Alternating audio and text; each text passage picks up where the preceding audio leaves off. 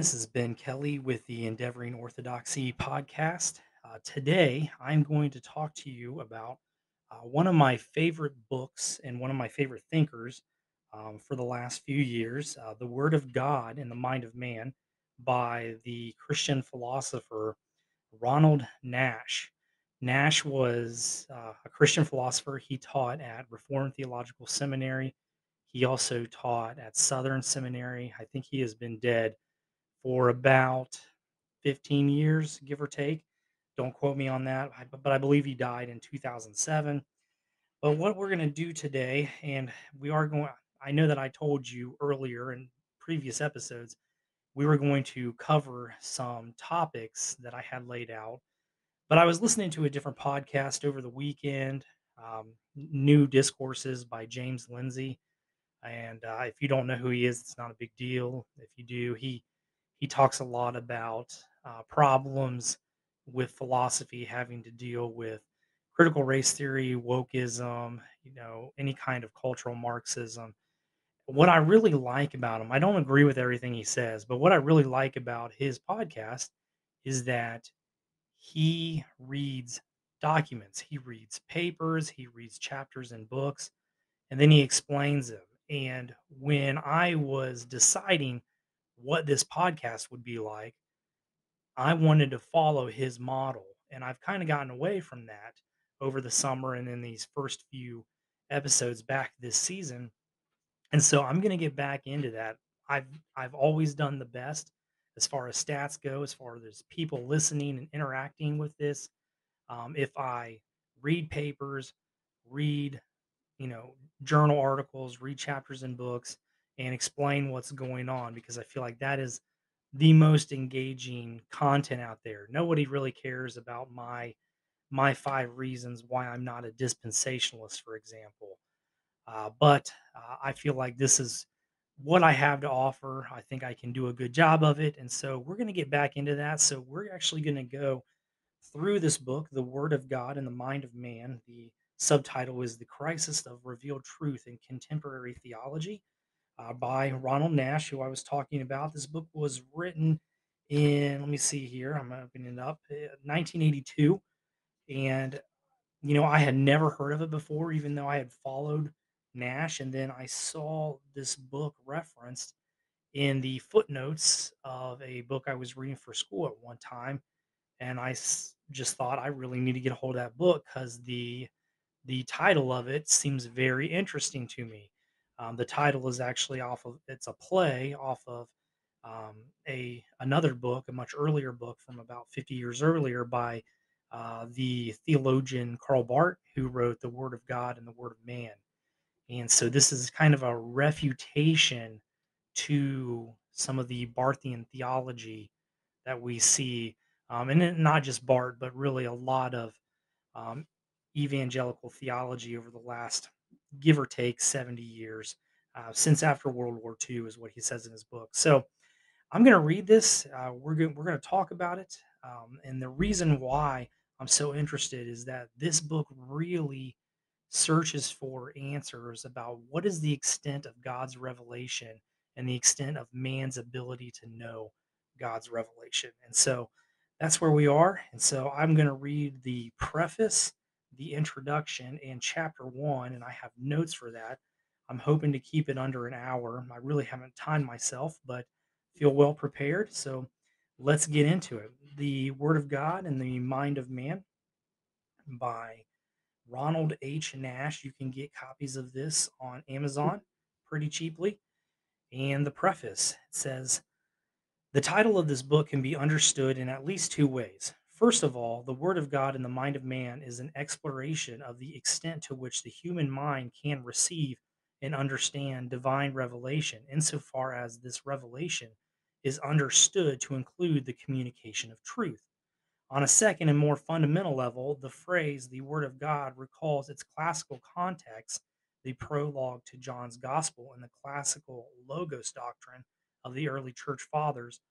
All human knowledge is possible because of the unique human participation in the eternal Logos of God, Jesus Christ. So, just real quick, right after that first paragraph, this is not a new doctrine that Nash is bringing to our attention. In fact, it's a very old doctrine. Goes way back, almost maybe to the second century, first and second century actually, but probably second century. And he's talking about this as more of like a recovery theology, that this doctrine has been denied. It was so well known in the church throughout early church history, the patristics, the medieval church, and even in the Reformation, that it was never really developed and talked about much more than how it developed with the early church fathers.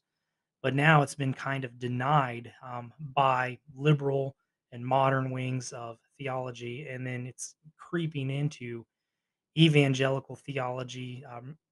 Some of the comments that I've made on this podcast, you're going to be able to make sense of them much more now that I'm reading this book. But the logos doctrine, what we will come to see later in the book, is it's an argument about how Jesus, being the logos of God, is a necessary condition for understanding the existence of the world, for understanding human knowledge, and for understanding salvation. That we tend to focus on the salvific aspects of Christ being the divine logos, but Nash is working to recover older theology that had more comprehensive understanding of the logos, where our existence and our capabilities as rational beings are connected to Christ as the divine logos. So continuing with Nash, some readers may also wonder if the affinity of the title is one of intentional, or is one of no, excuse me, let me start that again. Some readers may also wonder if the affinity to the title of one of Karl Barth's early books, The Word of God and the Word of Man, is intentional. It is, in the sense that the positions advocated in this book are offered in conscious opposition to those contemporary theologians who maintain that human words are incapable of carrying a cognitive word of God. So, what that means, Barth and non cognitive revelation, or the non cognitivist theologians, Barth, as well as many other theologians in the 20th century, put forth a theology that did not believe there was conscious intellectual activity happening in God's revelation. Barth would say that revelation is God revealing himself and his person to his people, and that does not include propositional facts about himself. It's, I know it's kind of silly on the face of it, but a lot of people embraced it, and I think there are some more devious reasons, not so much for Barth's part, but when you get into some of the liberal or atheistic theologians and philosophers, I think there are some more devious reasons why they would adopt this kind of thinking. So this is one of the main points of contention that Nash will argue against throughout this book. So if you don't understand about this cognitive, non-cognitive stuff, don't worry, hang on. We will get to it in more depth, and I will explain it better later. But we need to keep moving on. So he says the views I explain and defend in this book are an important foundation of what has been the mainstream of evangelical thinking about divine revelation and religious epistemology since the end of World War II. It is the first book that attempts to trace this position back to its roots. A systematic examination of the theoretical foundations and historical development of this position is not available elsewhere. So he's kind of doing something new. Carl Henry definitely talked about this a lot, but Nash is definitely one who went about trying to trace this this doctrine historically from a philosophical standpoint. And Carl Henry actually endorsed this book. So since many evangelicals are beginning to drift from the former consensus about the indispensability and the legitimacy of a belief in cognitive or propositional revelation, a fresh examination of this view and its major competition can be helpful at this particular time in the history of the church. So that's the preface. There's some other things in there about who he's going to thank for helping him write this, and some some notes about chapter 6 and how it was originally a speech that he had given, but we're not going to read that. We're going to move on into the introduction. So the introduction, it's titled Introduction: The Unknown God. It reads: The last 2 centuries of Christian theology are the record of an evolving attack on the role of knowledge in the Christian faith. Following the lead of 18th century philosophers David Hume and Immanuel Kant, many modern theologians have questioned God's ability to communicate truth to man and undermine man's ability to attain knowledge about God. So there's 2 central issues here.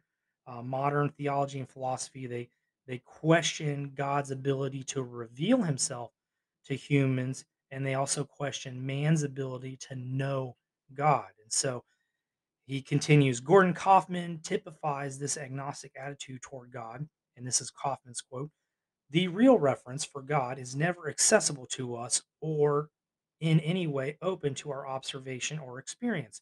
It must remain always an unknown X, a mere limiting idea with no content. It stands for the fact that God transcends our knowledge in modes and ways in which we can never be aware of, and of which we have no inkling. So this is famous type of argument that these guys will make, that God is um he so much transcends our knowledge that we he moves in such ways and he communicates in such ways that we cannot hope to understand him. Kaufman does not stop with this suggestion. So this is back to Nash. Kaufman does not stop with this suggestion that the being referred to by the word God is an unknowable X. He adds, God is ultimately profound mystery and utterly escapes our every effort to grasp or comprehend him. Our concepts are at best metaphors and symbols of his being, not literally applicable. And I could go on and talk about that more and more.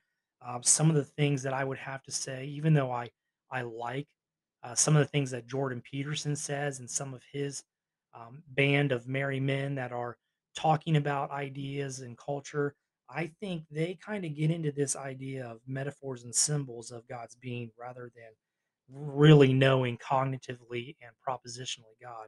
So we could have an entire podcast on that, but that's one of the things to consider going on.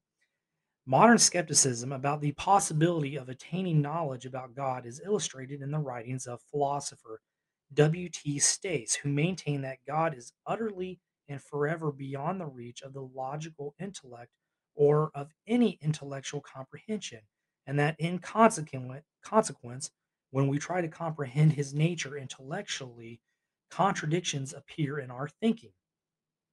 While Stace regarded himself as neither a theologian nor a Christian in the traditional sense, comments similar to his appear in the writings of many theologians. According to Stace, while God cannot be known by the human intellect, and this is quoting Stace, he can be known in direct religious or mystical experience. Perhaps this is much the same as saying that he can be known by faith but not by reason. Any attempt to reach God through logic, through the conceptual logical intellect, is doomed because up against an absolute barrier. It is up against an absolute barrier. But this does not mean the death of religion. It does not mean that there is no possibility of that knowledge and communion with God, which religion requires. It means that the knowledge of God, which is the essence of religion, is not of an intellectual kind. It is rather the direct experience of the mystic himself. Or if we were not mystics, then it is whatever it is that you would call religious experience. And this experience of God in the heart, shall we say, is not an intellectual understanding or explanation. This experience of God is the essence of religion. And so, you guys have heard me talk about this stuff before. Experience becomes the predominant way we know God, according to philosophers and theologians that Nash is objecting to. All right. So, that I don't need to go on there. I have previous podcasts about the problems with Christian mysticism, with Christian experience, with basing revelation and experience. This book is going to attack this. So continuing with Nash. So that long paragraph was all from Stace earlier. Continuing with Nash. What Kaufman and the Christian theologian and Stace, the non Christian mystic, and thousands of theologians, seminary professors, and pastors share in common is the trivialization or repudiation of the traditional role that truth has played in Christian religion. Cognitive knowledge about God is simply declared impossible or replaced by personal encounter, religious feeling, trust, or obedience. In the words of John Bailey is a pretty famous theologian from the middle of the 20th century. In the words of John Bailey, God does not give us information by communication, He gives us Himself in communion. It is not information about God that is revealed, but God Himself. Or, as William Temple, another famous theologian of the same, almost the same period, as he once put it, actually, William Temple is a little earlier 20th century, but or as William Temple once put it, there is no such thing as revealed truth. What is offered to man's apprehension in any specific revelation is not truth concerning God, but the living God himself. So that's what we're talking about here. This whole theology that has been developed about the revelation of God in the 20th century, it's not it's not revelation of God where God reveals propositions about himself like God is good or something. He doesn't his what they're saying is, the Bible doesn't reveal these truth propositions about God. Therefore, we cannot cognitively know him like that. Instead, God reveals his person himself, which we experience. That's the big change that they're drawing for. And I've talked about this stuff before and why I'm so just set against this because I think it leads to such a mystical and psychological understanding about God and how he reveals himself to us that it really doesn't fit how scripture describes those things. Moving on. The theological agnosticism represented by Kaufman, Bailey, and Temple marks a dramatic break with a major tradition of historic Christianity, a tradition that affirmed both an intelligible revelation from God and the divinely given human ability to know the transcendent God through the medium of true propositions. But this former confidence about God's ability to communicate information and the God given human ability to receive that information has been shaken. The possibility of human knowledge about God has been denied on at least three grounds. The first is some have precluded knowledge about God on the basis of particular theories about the nature of human knowledge. Others have been led to agnosticism because their view of the nature of God. For example, some have exaggerated the divine transcendence that the holy other God of whom they speak could not possibly be an object of human knowledge. Third, still others have affirmed the impossibility of knowledge about God because of theories about the nature of human language. They regard human language as incapable of serving as an adequate carrier of information about God. So, three things going on there, three kind of doubts that have shaken the classical or traditional view of God revealing himself and the human ability to know God. The first is the nature of human knowledge. Humans don't have the right kind of knowledge to know God. We don't gather knowledge in the right way. The second is the nature of God. God is wholly other, and so he is not like us really in any way. Therefore, we can't know him in any way. So that we would call that the really we would have a discussion on divine transcendence and divine immanence. How far off is God and how close is he to us? These theologians would argue that he's so far off, he's so wholly other that we really can't know him in that way. And the third one, the nature of human language, it's impossible for us to communicate information about God, usually because he's so wholly other. So a lot of times those two will be used together. So continuing, one of the fundamental postulates of contemporary non evangelical theory, then, is the claim that God cannot reveal truth to us. And even if God could speak, humans are considered incapable of understanding whatever God might be attempting to say. The human relationship to God must therefore be understood according to a model other than that of receiving information or truth. It must be understood in an inward personal experience with God. No evangelical theologian denies the importance of a human encounter with the living God, but it is appropriate to question the consequences of divorcing the experience of God from cognitive knowledge about God. And you can do that with any relationship in your life. Think about it. So I have a wife. I experience my wife and I know her that way but I also know a great deal of cognitive information about her. What happens to that relationship? What are the consequences of that relationship if I have no cognitive understanding, cognitive knowledge, if I don't know truth propositions about my wife? It turns out to be a very strange relationship, maybe a very deteriorated relationship. And so magnify that by 1,000 with a human relationship with God, and you'll get something that's doesn't even look like Christianity, to be quite honest. So let's continue. The purpose of this book is to challenge the major forms of Christian agnosticism and offer an alternative theory that makes human knowledge about God possible. The theory is not new. In fact, it is a return to the classical logos doctrine that played such a prominent role in the thinking of many early Christians. The view gained this view gained such influence in Christian thought that centuries after it ceased to be discussed explicitly, it continued to control theological thinking about divine revelation and human capacity to know God. This is certainly evident in the writings of St. Augustine, who seldom mentions the Logos doctrine as such, but whose entire approach to a Christian theory of knowledge is grounded on the doctrine. So that's and Nash would know he wrote another book on Augustine's theory of knowledge. And so what we get here is this, it is appropriate to question the consequences of divorcing, experiencing God from cognitive propositional knowledge of God. And what it usually leads to is speculation. Nash is trying to recover an older theology that has been lost in the church today. In a sense, all of the issues to be discussed in this book reduce to one fundamental question. Can the human logos know the logos of God? In other words, is there a relationship between the human mind and the divine mind that is sufficient to ground the communication of truth from God to humans?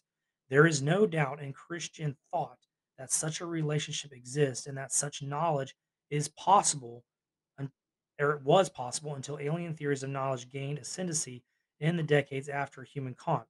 This book is a counterattack to the prevailing agnosticism of contemporary Christian theology. Like Carl Henry, we wish to emphasize, and this is a quote from Henry, the God of the Bible is a rational God, that the divine logos is central to the Godhead and is the agent in creation and redemption, that man was made in the divine image for intelligible communion with God, that God communicates his purposes and truths about himself in the biblical revelation, that the Holy Spirit uses truth as a means of persuasion and conviction, and that Christian experience includes not simply a surrender of the will, but a rational assent to the truth of God. And that's when we talk about faith, and I'm thinking about reading through Nash's book on Augustine to talk about the theory of knowledge because we talk about Augustine talks about faith as both rational assent and a surrender of the will. It's not merely just a surrender of the will. Usually that kind of faith is um it's weak. And this is a quote that was a quote from a paper Carl Henry wrote called Reply to the God is Dead Mavericks. He wrote it for Christianity Today. And we're actually going to look at uh, one of Henry's papers in a coming week, I believe. So, talking about a similar issue. And this is back to Nash. There is nothing in the nature of the divine transcendence that precludes the possibility of our knowing the mind of God. There is nothing irrational or illogical about the content of divine revelation. The Christian God is not the unknown God of ancient Athens or modern Marburg. He is a God who created men and women as creatures capable of knowing his mind and will, and who has made information about his mind and will available in revealed truths. When modern theologians claim that the Word of God and the human mind are incompatible, they advance a position for which the world still awaits adequate argumentation. The case for this position has not yet been made. It has been advanced on the basis of questionable premises and drastic oversimplifications, misunderstandings, or misrepresentations of the evangelical position. And that's what he's going to attack, all these misunderstandings and misrepresentations. The fact that this agnosticism has been proposed by many who thought they were doing Christianity of favor is essentially irrelevant. Many proponents of the view did indeed believe that they were making a defense of Christianity easier by rejecting knowledge in order to make room for faith. Theologians like Brunner, that's Emil Brunner, Tillich, Paul Tillich, and Bultmann, Rudolf Bultmann, sincerely believed that their view would make it easier for moderns to enter into a genuine relationship with God. God or good intentions do not guarantee sound theology. The inevitable implications of this position are destructive of historic Christianity. So, um, many theologians, he named some of them here: Emil Brunner, Paul Tillich, Rudolf Bultmann. Many theologians of the modern era sought to make Christianity more palatable to the modern human mind. And I'm going to use this word a lot, modern, and I need to explain what that means, because when I say modern, that doesn't mean the exact same thing as contemporary. A lot of times we use those as synonymous, but if I'm talking about theology and I say modern theologians or modern era theologians, what I mean is the modern era, the era that is in theology that is characterized by liberalism and this extreme, just agnostic theology that we can't know God. There's also postmodern theology, which is a whole new basket of problems.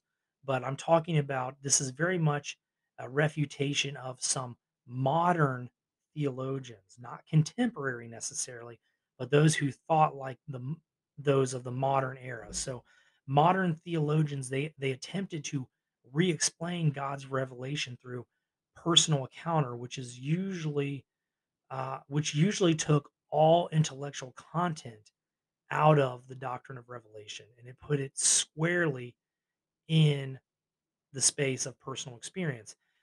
And what Nash is going to do from this point, that was the end of the introduction. What he's going to do at this point is he's going to show how major philosophers, primarily David Hume and Immanuel Kant, how their philosophies led to this type of thinking. So, to finish up tonight, we are actually going to read through the chapter on Hume. It's very short, it's only 6 pages. Yeah, six and a half. So, we'll get through it. I've got fewer notes on it, but I want you to understand Hume tonight so that we can move on and cover maybe Kant next week. We also may be looking at a article by Carl Henry. So let's continue with Hume. Chapter 1, it's titled Hume's Gap: The Divorce of Faith and Knowledge. The writings of David Hume, like those of Immanuel Kant, are a watershed in the history of philosophy and theology.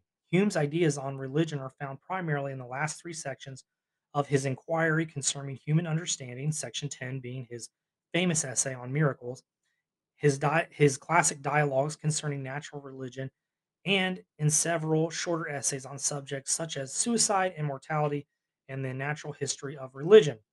Urged by several friends, including some clergymen, Hume agreed to delay the publication of the dialogues until after his death. They contain a profound and, as it turned out, influential analysis of the empirical arguments for God's existence, especially the argument from design. Among students of Hume's thought, they are also notorious for their ambiguity regarding Hume's final position. Much of Hume's notoriety among Christians results from a less than careful reading of his works. Hume is commonly believed to have attacked the foundations of Christianity, such as the existence of God, personal survival after death, and miracles. It is true that Hume's personal beliefs about many Christian doctrines did not mirror the orthodox Calvinism that surrounded him in his early youth. What Hume intended in his writings is often quite removed from what his interpreters have thought.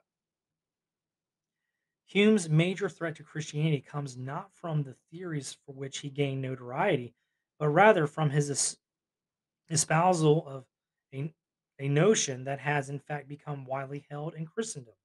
Before Hume's position on the subject is discussed, some general remarks about the philosophical background of Hume's teaching may be helpful.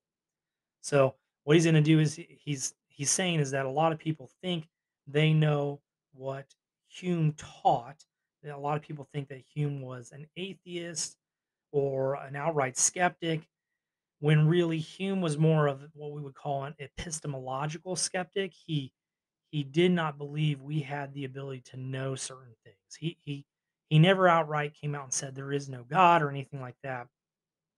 He questioned, if there was even a God, how would we know he exists? We don't have the ability to know. So let me continue here. There are three common misconceptions about Hume's philosophy. The first, Hume denied the reality of causal relationships, that there is ever a necessary connection between the prior event we call cause and the subsequent event we call its effect. So they people will say Hume denied cause and effect. He didn't. Two, that Hume rejected the existence of what philosophers call the external world. That is, that he doubted the existence of a real world outside of his mind. Hume, it is claimed, was a solipsist or a skeptic. So, in one sense, I've already said Hume is a epistemological skeptic in one sense. Here, Nash is making the point that Hume is not an absolute, ontological skeptic or metaphysical skeptic. He doesn't believe that you can't know anything outside your own mind. He does believe that, but some people attributed that belief to him, that you can't know anything outside of your own mind, and that's just not what Hume believed. Three, that Hume doubted the existence of what philosophers call the self. That is the real I, the foundation of a person's identity through time. So Hume didn't deny that either. These three erroneous claims make up what might be called the philosophical package. What led to their promulgation was a bearing on one of Hume's key doctrines, and through that doctrine is linked to the central concern of this chapter. So let me see here. I don't really need. So the philosophical package came to be attributed to Hume because of the writings of two of his fellow Scotsmen, Thomas Reid and James Beattie, who became famous for their defense of common sense against the supposed skepticism of Hume. Now, Reid and Beattie do make a good argument for what they would call common sense realism, and I don't want to get into that today. I don't have time to, but they have a good philosophy. They built it on a false attack against Hume. Reid and Beattie believe that Hume had simply borrowed some premises from the empiricism of two earlier British philosophers, John Locke and George Berkeley, and had extended those doctrines to their logical but bitter end, namely total skepticism about God, the world, and the self. But Hume's entire enterprise was quite different from that what Reid and Beattie imagined. According to Hume, everyone holds to a number of pivotal beliefs around which most other beliefs, individual actions, and social institutions turn. These pivotal beliefs include the reality of causal relations, that some things can and do cause changes in other things, the reality of the external world, that the existence of the world does not depend upon it being perceived, and the continuing existence of the knowing self. Hume had no quarrel with these beliefs. It would be fundamentally foolish, he believed, to doubt them. What most concerned Hume was how these beliefs come to be known. Again, we're talking about epistemology. How do we know what we know?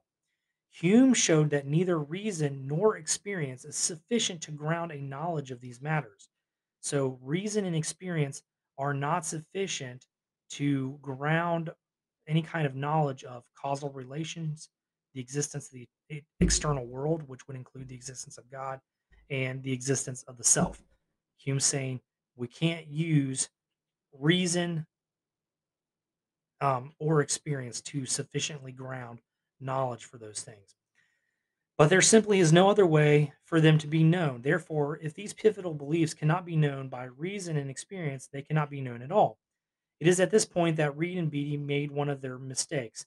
They jumped to the conclusion that Hume was actually denying these pivotal beliefs. They were wrong.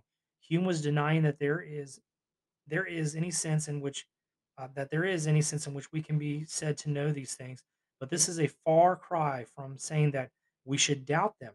What would be the height of folly, or that would be the height of folly. Obviously, we must continue to believe them since the consequences of not believing are too absurd to contemplate. So again, Hume believes that these are, pivotal beliefs that we can't supply evidence for, and it would be foolish for us to give them up. And no one has to force or persuade us to believe them. Believing them is the natural thing to do. With the last observation, we begin to approach Hume's basic point. Hume tried to show that most of our pivotal beliefs about reality are matters that human reason is powerless to prove or support. And this is where we get to what we call Hume's gap. Hume was really doing two things. First, he was attacking the supremacy of human reason, one of the cardinal tenets of the Enlightenment, by seeking to show that human reason has definite limits. All who attended to extend reason beyond its limits become involved in absurdities and contradictions beyond and become prone to the disease of skepticism. So, philosophers have been entirely too optimistic in this, in assessing, the claims of human reason. Hume believed, that's what Hume believed. Most of the important things we think we know are not known at all. That is, they have not been arrived at on the basis of reasoning, and they are not supported by experience. Hume's second point was that these pivotal beliefs rest on something other than reason and experience, namely on instinct, habit, or custom. Some non rational inner force compels us to accept these pivotal beliefs. In his writings on ethics, also, Hume argued that moral judgments rest not on reason but on non rational human nature. In ethics, as in metaphysics and religion, human reason is and ought to be the slave of human passions, that is, our non rational nature. This is tantamount to the claim that we cannot have knowledge about the transcendent. This axiom is the foundation of what I call Hume's gap. So, what's going on here? Hume's gap. What he's saying is that we as humans cannot have knowledge about God because God is not something we can reason to or gather empirical information about.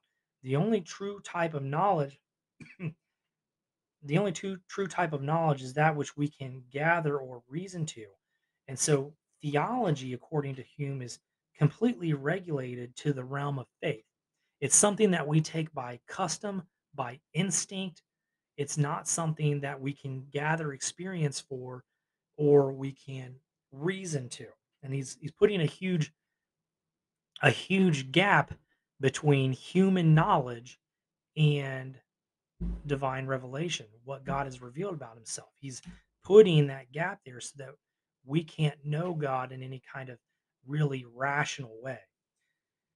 If Hume was a skeptic, then he was not one in James Beattie's sense of the word. Hume did not doubt the existence of the world. As Hume saw it, this kind of skepticism is absurd because it contradicts common sense and violates our natural instinct to believe against all reasoning in certain propositions.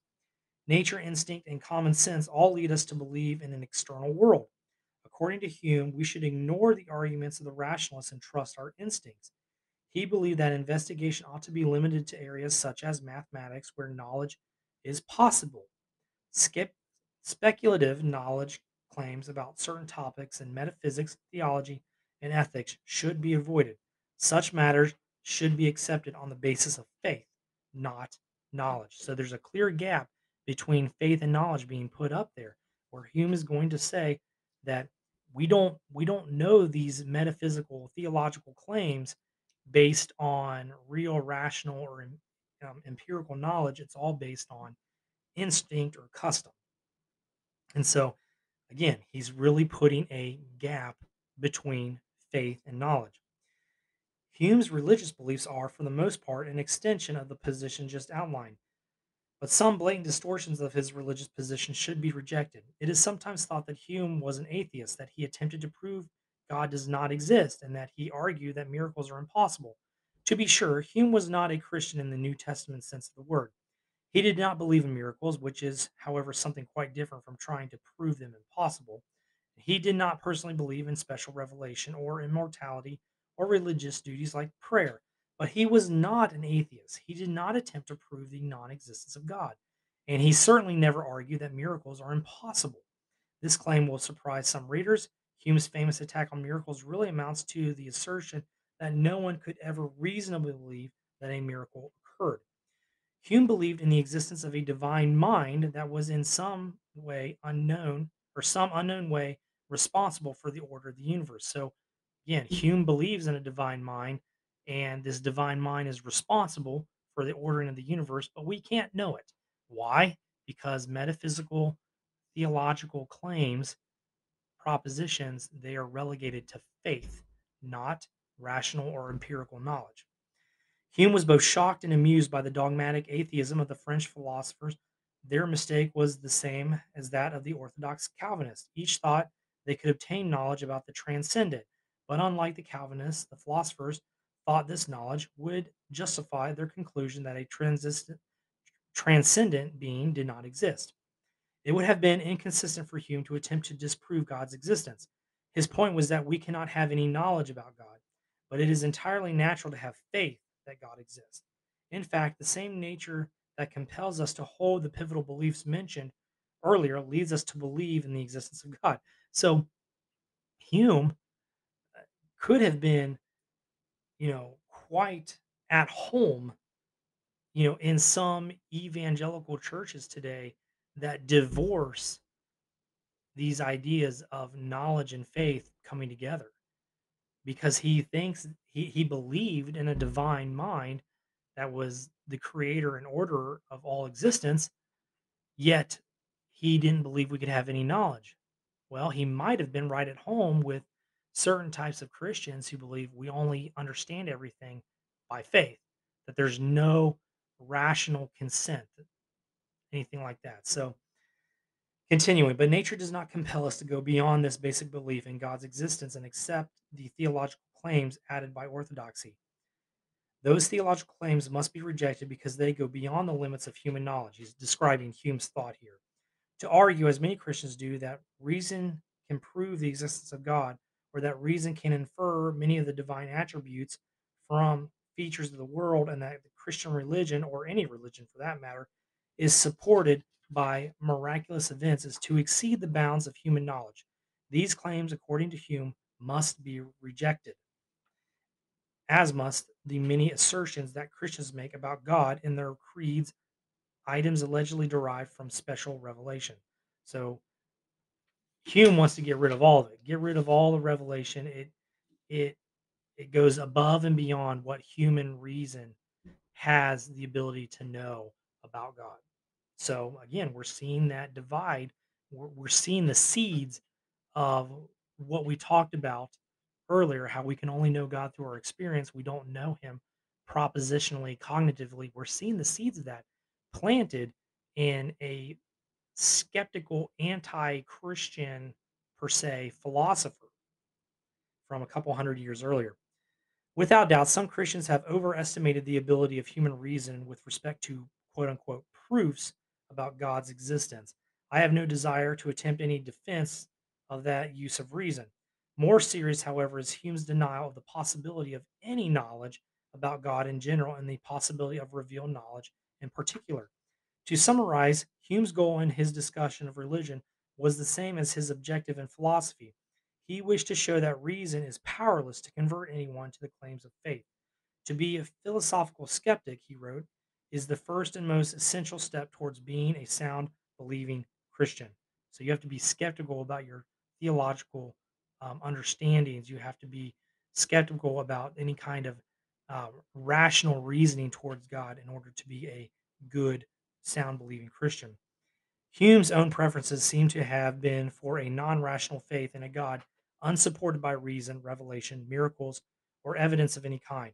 With this background, the nature of what I earlier referred to as Hume's gap can now be identified. Hume's gap is the rejection of the possibility of a rational knowledge of God and objective religious truth. Hume grounded man's belief in God in man's non rational nature. Hume was a precursor to those philosophers and theologians who insist that religious faith must be divorced from the knowledge or from knowledge and who believe that the impossibility of knowledge about God will in some way enhance faith. Like Kant, Hume has engaged in denying knowledge in order to make room for faith. Both Hume and Kant, or to both Hume and Kant, knowledge and faith have nothing in common. The arrogance of rational religion must be destroyed so that faith, a non rational faith that is, can assume its proper place as the only legitimate ground for religion. Hume's gap appears prominently in the thought of a great many modern thinkers. Again, remember my use of modern. The contemporary eclipse of God can be seen in Sartre's Silence of God, in Heidegger's Absence of God, and Jasper's Concealment of God, and Boltzmann's Hiddenness of God, and Tillich's Non Being of God, and finally in Radical Theology's assertion of the death of God. St. Paul's sermon to the philosophers on Mars Hill, which is Acts 17, concerning worship of the unknown God, is all too relevant to the contemporary theological scene. Non evangelical theology, since Hume, is a chronicle of futile attempts to retain respectability for religious faith while denying religion any right to reveal truth. Let me read that sentence again. Non evangelical theology, and we're going to include some evangelicals in this, non evangelical theology since Hume, and Hume is writing around the time of the American Revolution, for those of you who don't know, since Hume is a chronicle of futile attempts to retain respectability for religious faith while denying religion any right to revealed truth. In Paul Tillich's version, Paul Tillich is a mid 20th century theologian. He's kind of crazy. Uh, I don't understand half of what he's talking about. But for those of you who would like a better understanding of some of these philosophers and theologians and how they relate to the development of theology, especially in the 20th century, I would suggest getting Roger Olson's book, The Journey of Modern Theology, from Reconstruction to Deconstruction. A lot of Christians, they understand they'll understand a sense of the early church fathers, maybe some medieval theology. Protestants definitely understand Reformation and post Reformation theology, like the Puritans. But when you get to about 1800, they just don't know anything about what's happened. They might know a few different theologians from that time period, from especially from the 1800s, but they really don't understand the development of theology past 1800. Olson's book will help you understand that. So let me keep going. In Paul Tillich's version of Hume's thesis, all that is left of Christianity is a religion that is neither objective, rational, miraculous, supernatural, nor even personal. Apparently, about the only thing non evangelicals can agree about is that God has not spoken and indeed cannot speak. Neo Orthodox theology, because of its outspoken denial of cognitive revelation, is not an exception. So, neo Orthodox theology is the theology of Karl Barth, Emil Brunner. While contemporary non evangelicals have virtually reduced faith to courageous ignorance, and that's a term from a paper written by Carl Henry called Justification by Ignorance. I think we will read that paper in this long discussion. It's very good. Evangelicals have hardly been faithful in defending God's objective communication of truth. Hume's gap has infected modern orthodoxy to the extent that many evangelicals are either ignoring or de emphasizing the cognitive dimension of divine revelation. A new anti intellectualism threatens contemporary evangelicalism. It is evident in much evangelical disregard for the revealed truth of God and in the effort by some evangelicals to substitute other concerns for that truth. Christian anti intellectualism may be manifested in a variety of ways: in a contempt for creeds, in a search for God through the emotions, in a dependence upon some kind of mystical experience. Hume would be comfortable in many contemporary churches, for he would not hear the truth of God proclaimed and defended. He would hear stories and testimonies that appeal to the emotions. Let me read that again. Hume would be comfortable in many contemporary churches, for he would not hear the truth of God proclaimed and defended. He would hear stories and testimonies that appeal to the emotions. So, one of the greatest opponents of Orthodox Christian belief over the last 300 years, and we're going to say that, hey, he would fit right in evangelical churches today, and some of them, we got a problem. I want to read this little footnote from Nash here. He says, I'm not impugning the value of emotions and religious experience in the quest for religious truth.